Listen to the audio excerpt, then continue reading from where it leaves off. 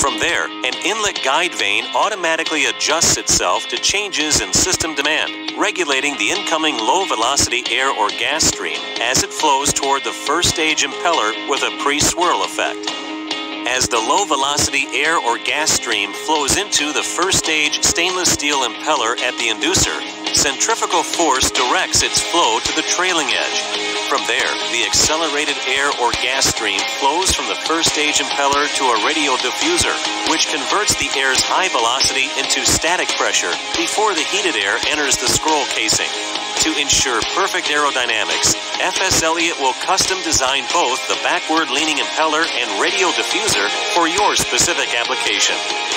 With each stage of compression, the air or gas temperature rises, pressure increases, and volume decreases. In addition to the impellers and radial diffusers, the rotor assembly consists of a pinion supported by two self-centering tilting or flexure pad journal bearings. Shaft seals on the impellers prevent gearbox oil from contaminating the compression chamber. Powered by a high-speed motor, the pinions and central bowl gear are machined to AGMA quality Class 13. After passing into the scroll casing, the heated air or gas flows through the inner stage piping into the first stage intercooler, causing the moisture to condensate and separate from the lower velocity cooled air.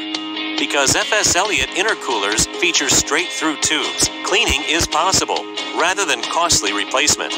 As the air travels through the corrosion-resistant plenum, the separated condensate is removed from the compressor through a drain valve located at the bottom of the intercooler enclosure. By regulating the discharge of condensate, the drain valve increases the efficiency of the process by preventing unnecessary compressed air loss. Once the condensate is removed, the cooled air exits the intercooler and flows into the inlet duct for the next stage of compression, during which the entire process is repeated. The compressed air or gas then moves to the aftercooler, where it's cooled and any remaining moisture is removed. This highly energy-efficient process concludes with the delivery of ISO 8573-1 Class 0 certified oil-free air, ready to power a variety of industrial applications. Depending on the number of stages within the configuration, discharge pressure can reach a maximum of 350 psi-G or 23 bar-G.